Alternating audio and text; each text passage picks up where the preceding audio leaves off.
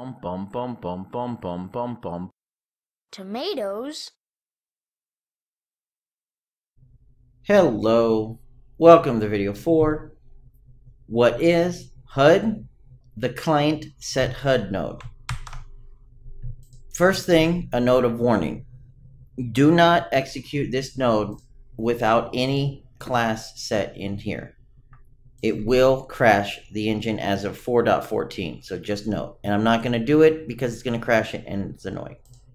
So, the client set HUD node is really simple. It basically asks the player controller to change their HUD. That's it. It's really simple and useful if you need to change it out or you have like a dynamic HUD system.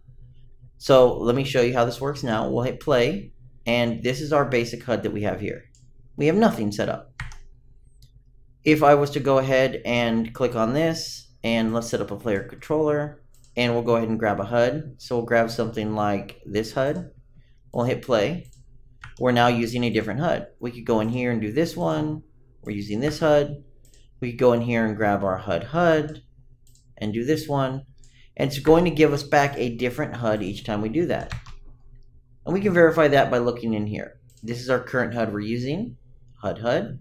If we go back in here, we'll stop this. We'll change to something like the debug camera HUD. We'll hit play.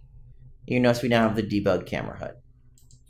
That's it. It's really simple. It's a simple basic node that allows us to swap in and out the HUD whenever we want and whenever we need it. It uses the player controller as the input, so you can use something like the get owning player controller node, so you make sure you're changing out the correct HUD. And then it needs a HUD class as the target.